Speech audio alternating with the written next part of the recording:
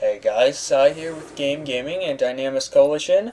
I'm here today just to bring you a short little overview and tell you my thoughts on the Capture the Core game mode for Star Citizen.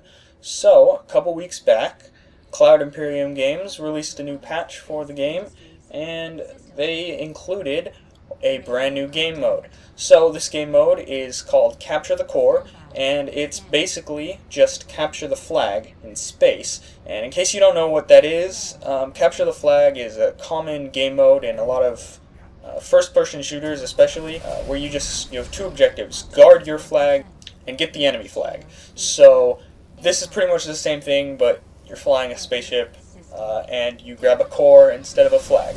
Now you can't score while the enemy has your core, but whichever team captures 5 cores first wins the round. So that's pretty much the gist of it. So as you can probably tell, it's a very team-oriented game mode. You can't really just lone wolf it and just go off and kill anybody. That won't be really helping your team. And capturing cores gets you a lot more points than just killing enemies does anyways. So it's not really something that you can just go off and do your own thing in. And so I think actually that's a really good thing. There really wasn't too much teamwork gameplay going on in Star Citizen so far. Yes, there was the game mode Team Deathmatch, but really since there's no chat or anything, there wasn't really too much teamwork going on. So I think it's a pretty good thing that they actually brought something in that forces people to work together to actually win the round. And it's something that a lot of people already know about, so that was a great choice for a game mode for them to bring in. Now on the topic of implementation, I think they actually did a pretty good job of implementing it into the game. The process seems to have gone pretty smoothly. I mean, there really isn't anything uncommon about the game mode. Like I said, it's pretty standard, so they really couldn't have messed up too badly, but it seems like they did a pretty good job. Of course, all the visuals and everything look fine. I haven't noticed really any glitches with it. There is still a couple of hiccups that I noticed, though.